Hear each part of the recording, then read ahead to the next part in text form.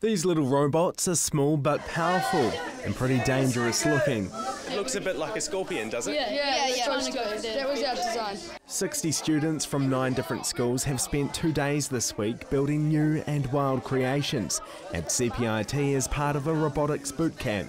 We've been designing and building robots, VXIQ robots, for a robotics competition that could be happening at the end of the year.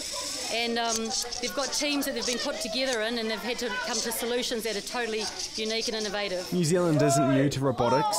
A national team has been the world champions of VX Robotics for the last 6 years. Now these students are working with the VXIQ kit, a powerful robotic system that helps to inspire students through robotics competitions. VX is huge in New Zealand. We've got 96 schools involved, just over 105 teams around the country, and it's growing all the time. The students were set a challenge and there was carnage on the floor. We made this for a game that we're playing. We have to get balls onto a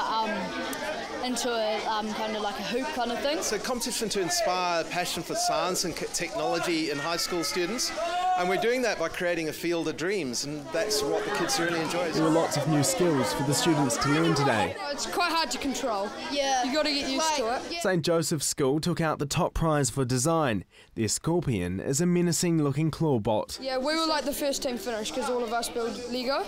Yeah. So we kind of knew, so we added lots of creative stuff. The hope is that the best of this group will compete in a national competition this December and the Worlds in April next year. So we could potentially get a team from the South Island up to that stage. Would be fantastic.